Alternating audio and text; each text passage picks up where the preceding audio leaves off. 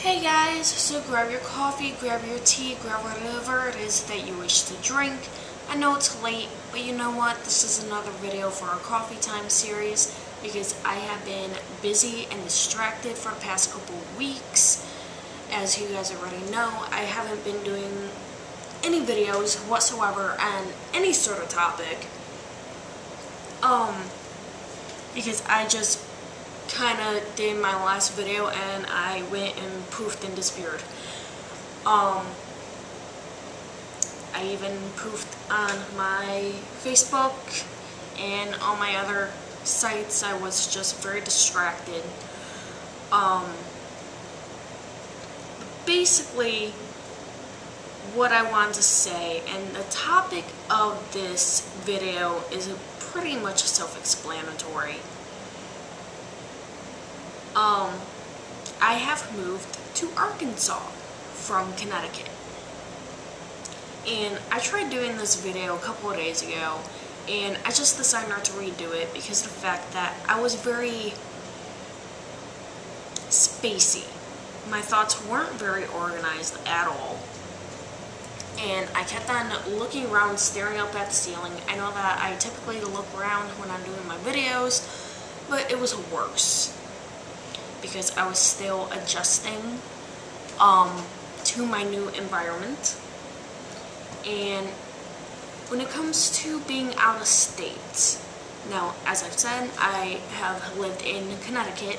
I was born and raised there for the 23 years of my life. Anytime that I wouldn't end up going out of state. I haven't really been out of New England. I think that the furthest south that I've ever been was Pennsylvania. And I've been to New York, Massachusetts, Rhode Island, about a mile into New Hampshire by accident. I wasn't the one driving. And I've been to Pennsylvania. That's it. Now, yes, there have been multiple trips to those certain states, but even when I went, they were, for the most part, road trips, and they were only day trips.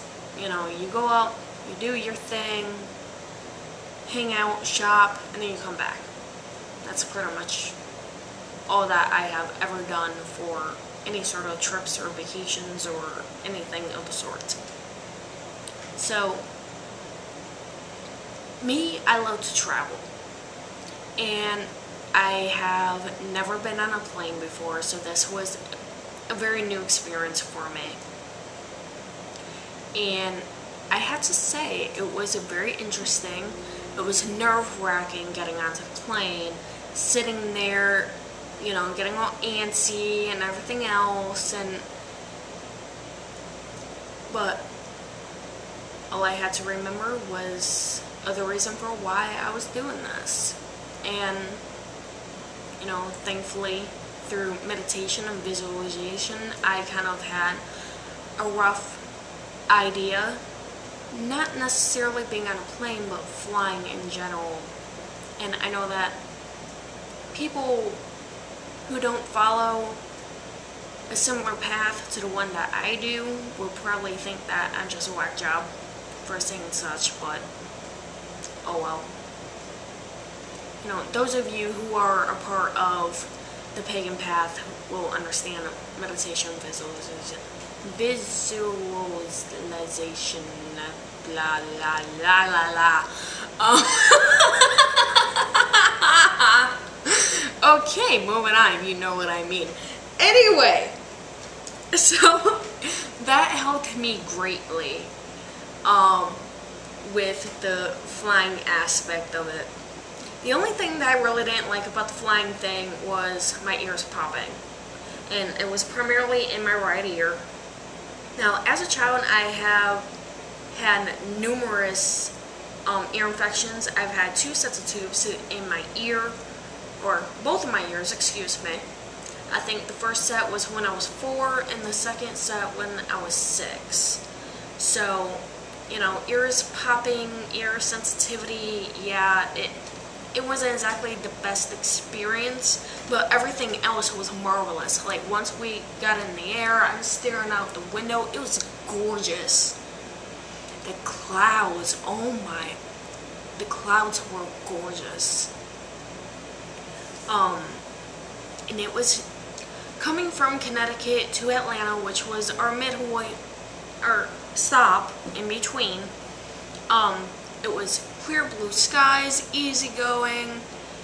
It was marvelous. You know, I'm sitting there with my book, taking down notes. My Sealand Sky, by the way, yes, I know I haven't done that as of yet, but as I said, I was distracted. But I was taking down notes, I was reading, playing on my computer, you know, just in a sense living it up. Why? Because it was my first time. You know, being up in the air, being off the ground. And no, witches don't fly on brooms, so that doesn't count. But, you know, this trip has been planned for months.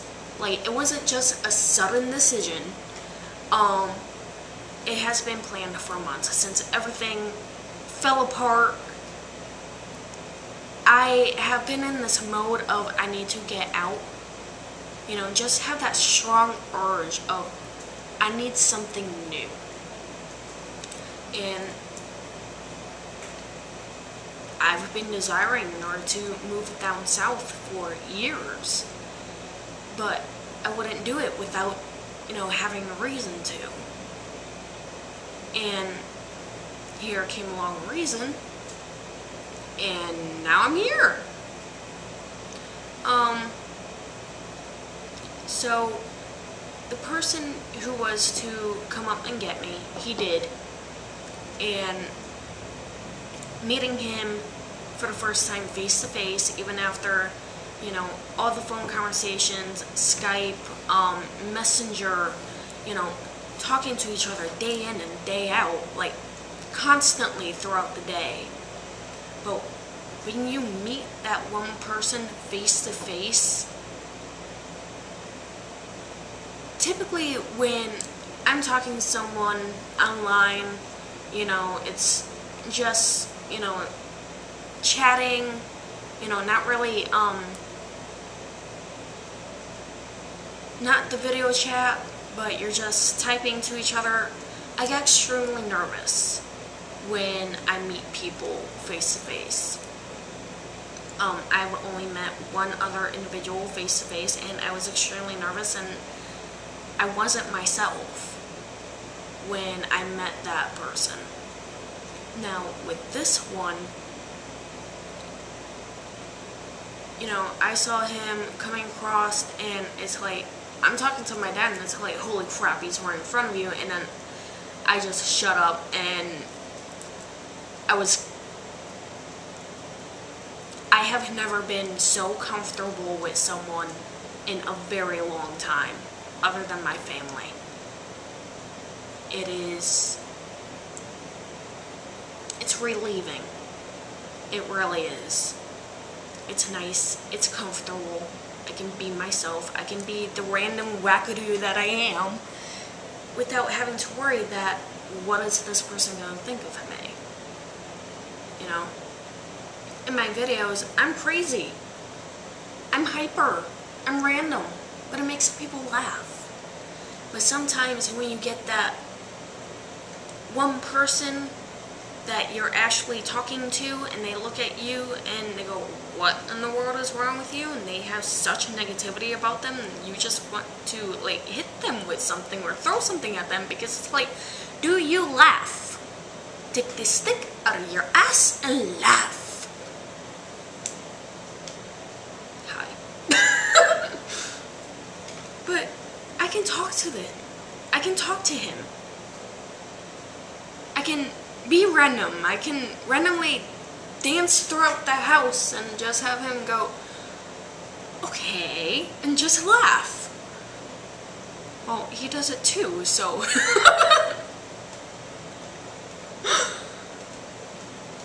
But he came up, met my family, met my friends, My parents have known about this for months. Yes, I was living with them, but yes, they are very supportive. They don't think that I'm crazy because my mother figured that I take after my mother. If she was to tell me no, I would just done it anyway.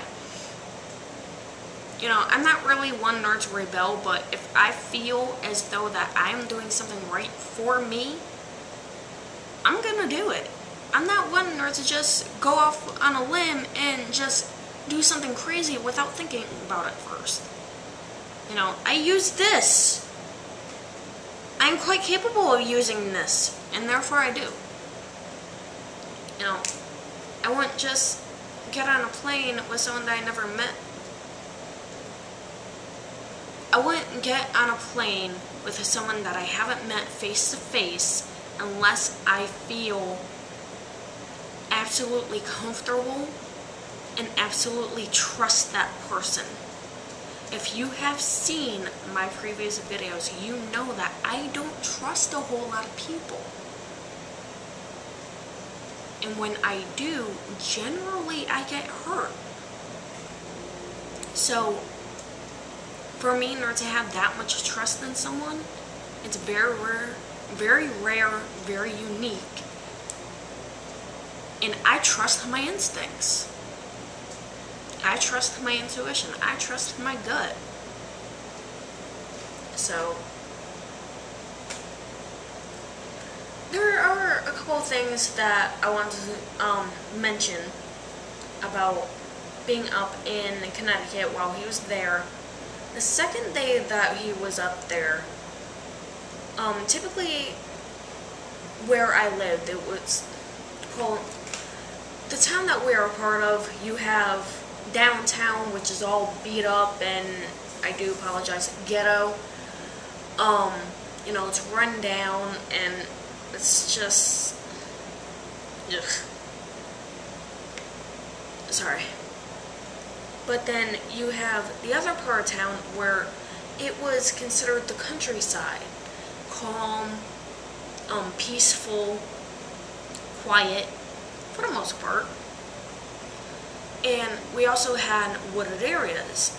Well, every so often we would have either one or a couple of hawks that would fly overhead because their nest was nearby. But throughout the past few years, I've had some random people come up to me and go, "Have you seen the eagle?" And it's like, no. I've heard about the eagle. I've read about it. I've never seen it. And the second day that he was up there, I happened to notice something flying overhead. Thinking that was a hawk, I look up. Hawks intrigue me. And I noticed something different about this one bird. It was very large, but it had a white head. And then I'm sitting on my neighbor's porch, next to my neighbor, with him sitting in a chair next to me. And I just freak out to, like, I saw an eagle! Like a little 5-year-old. I've never seen an eagle in my life. And yes, it wasn't exactly close, but I could tell what it was because of its like head. So yeah, that was very fascinating. And then while we were waiting at our gate at the airport, he happened to turn around and look at the window, and there was a praying mantis on the outside of the glass. It had to at least been 5 inches long. And no, I haven't looked up the correspondences or the meanings behind these creatures. But it was very fascinating. I haven't seen a praying mantis since, I think it was like 14. It was at my aunt's house, and even then it was this tiny little thing inside their window. But that bug was huge! And I have nothing against praying mantises, but I'm still glad that was on the outside of the glass because of the size that it was.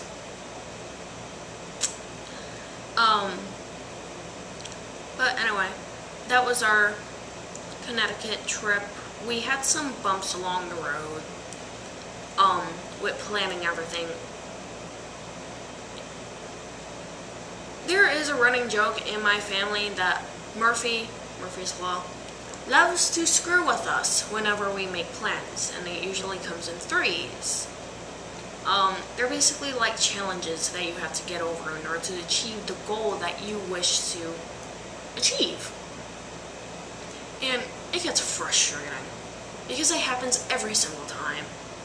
But thankfully, we worked it out, we got through it, and it happened. So, that was a good thing. But we stayed up in a hotel, went over to my parents' house daily, so then it wasn't just us disappearing. And then got on the plane, went down to Atlanta, Georgia, and our flight from Connecticut it came in late, and we had to wait for planes that were landing, so then that way there wasn't any sort of collision or accident. So that delayed us. So by the time we got to Atlanta, he took the book bag that I was carrying, and we hauled ass across the airport, like literally. We were walking so fast that if we walked any faster, we would have been running. The reason for why we didn't run was because, well, running isn't exactly the safest, and the stuff that we were carrying was kind of heavy. But we got there just in time in order to catch our next flight. The next flight wasn't exactly as smooth as the first one because we were kind of like flying through storms. So it was kind of bumpy, kind of rough, and I just kept on staring out the window because it's like, I wasn't scared, but was more of cautious, even though I can't do a damn thing because, you know, I'm inside this metal tube and I have absolutely no control over it, but I don't know. But it was very beautiful flying from Atlanta down to Little Rock. We flew through these clouds, these massive clouds, and we got through one of them, and then it was kind of like a valley, like a mountain range of clouds, and it was breathtaking. It truly was. And I'm surprised at how much I was able in order to basically bring with me. I don't have my quartz clusters with me. They are unfortunately in storage back in Connecticut, because they are very large, very heavy, and also very fragile. So I didn't want anything in order to possibly happen to them along the trip. We were surprised that the luggage was not overweight, but we got my tumbled stones and some of my quartz points inside the luggage, packed really well. A couple of them got chipped, but you know what? I was able in order to bring the majority of my stone collection with me, and it's actually in the house. So that was very pleasing. And then also the majority of my library is also up in storage, but I do have a good number of books with me that will keep me busy throughout the time until we are able in order to go and get my stuff. And yes, I have my Sea, Land, Sky. I have my Dancing with Dragons book. I have my Mystical Dragon Magic. I took those out of storage purposely so then I could possibly do reviews. I have some plans for the Mystical Dragon Magic book that is going to be more of on a personal level, but you guys already know me that if I really do any projects, I will take pictures or I'll take video. I'll do like a show and tell type thing. But as of right now, I'm not going to be doing anything major with projects because I'm still adjusting to where I am. But as for sea, land, sky, it will continue to happen. I do apologize for the long delay between the introduction and the first chapter review, but trying to get my room packed up, get stuff in storage, get everything ready, set and ready for me in order to come down here. It's over 1,500 miles from my home, from my parents, from my friends. So it was a major move. It's very different down here. Where I lived, it was more hilly, you know, you had the mountains, and yes, you have mountains down here, but where we are, it's a lot more flat. And when the wind blows the wrong way, or if the humidity is high, it smells kind of funky, but other than that, it's pretty. The roads are confusing in order to learn because of the fact that I've been so used to Connecticut, but I'm learning my way around, taking the sights, and also another reason for why I haven't really done videos was because I have just recently gotten over a cold because of my ears popping.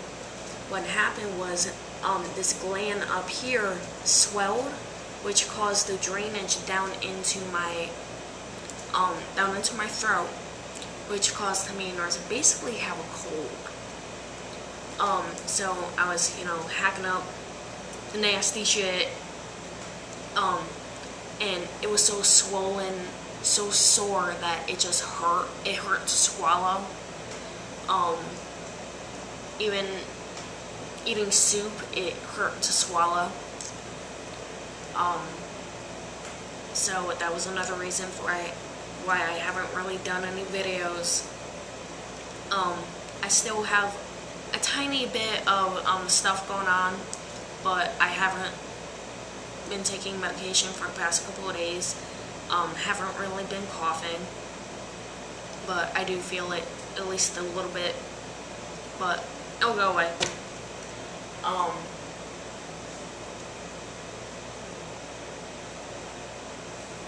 But he went on vacation for 2 weeks, came up to get me. We've been here for like the past week and a half. He just went back to work tonight, so I'm catching up on stuff, catching up on watching videos of people that I'm subscribed to, trying to catch up on videos myself, as in making them. So just bear with me, and I know that this video is long, but you know what? I haven't done a video in little over 2 weeks, so to those of you who actually watched the entirety of this video, I truly thank you. But don't call me crazy. I know I'm crazy, but this was planned. It wasn't just a sudden decision. I knew who I was talking to throughout the whole entire time.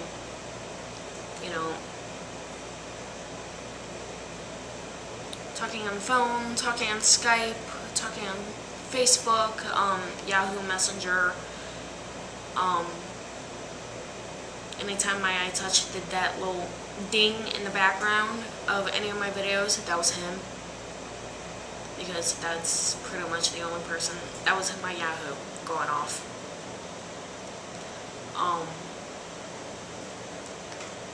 But yeah, he has kept me pretty distracted for the past couple of weeks.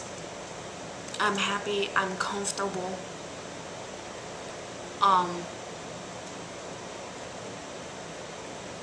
There are some people that I miss,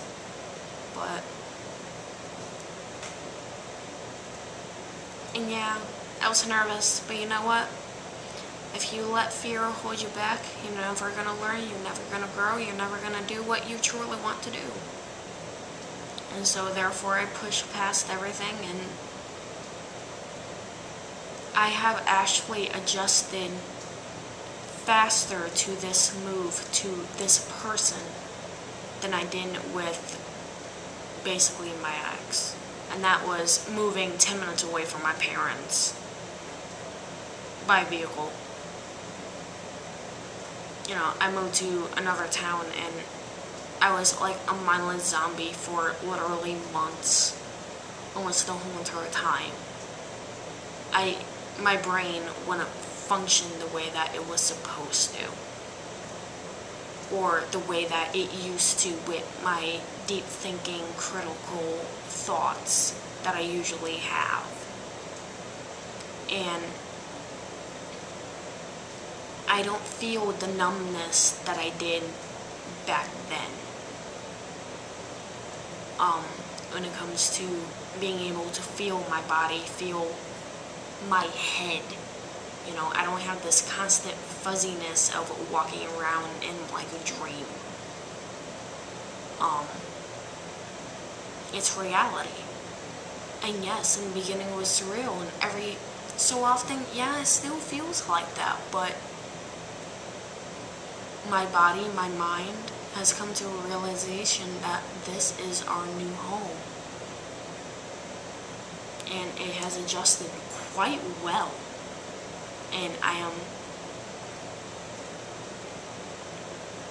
in a way, I'm amazed. I'm not necessarily surprised, but it just amazes me on how much my mind has already adapted to this place and to this person that I am with.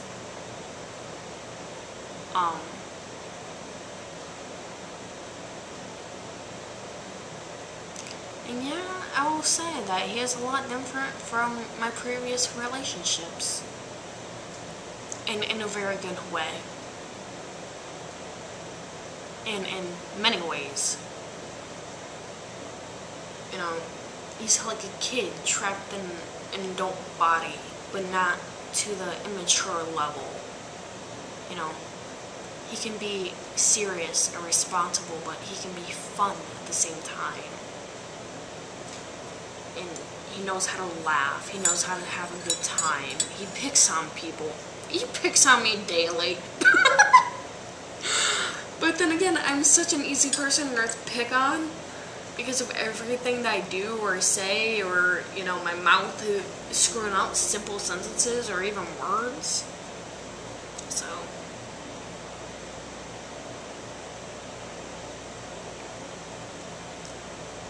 in a way, I'm an easy target. And you know what? There are some things that he says to me that most women or most people will find offensive because it's directed at them, and I just go, wow, really? And I just bust out laughing because they're not serious. They're picking on me. Or he's picking on me. Excuse me, I'm sorry. My mind's going back and forth, and typically when I talk about people, I don't try and say he or she. I typically say they in order to kind of like hide the gender, and I'm just gonna shut up with my explanation. You know what I mean. But yeah, he picks on me a lot. It's fun. But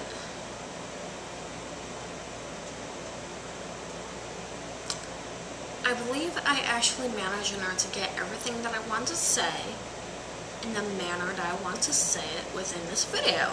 Yay! Because the last one I was like a mindless zombie. Because like I said, I wasn't fully adjusted at the time. I wasn't fully adapted, and my eyes were constantly staring up at the ceiling, and it was bad. It was really bad. It's like, anytime that I make my videos, I go back and I watch them before I post them up, in order to kind of watch my facial expressions and how I'm talking and making sure that I'm being me and being how I am, and so then you can see how I am throughout my daily life, which I'm not constantly talking into camera, but the way that I talk with you is the way that I talk to pretty much everyone within my life, even with the randomness.